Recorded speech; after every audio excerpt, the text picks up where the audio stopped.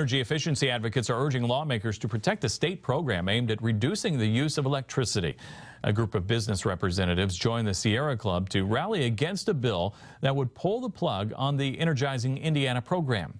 RTV6 State House reporter Katie Hines explains.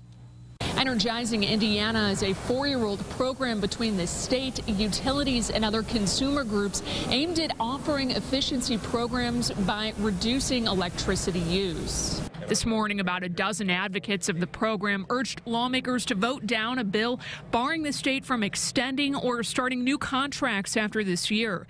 Reverend Wyatt Watkins helps churches and low-income residents save money. Programs like Energizing Indiana have been phenomenal. They've made a marvelous impact.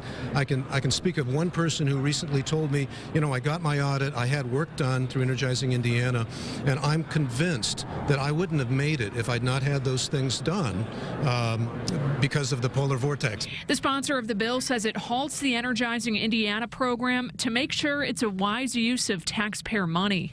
In a statement, Senator Jim Merritt says his focus is to protect ratepayers. He says the program would cost $1.2 billion more over the next 5 years. Reporting at the State House, Katie Hines, RTV6. Senator Merritt says the high costs translate to low benefits for ratepayers. Lawmakers are expected to make a decision before adjourning next week.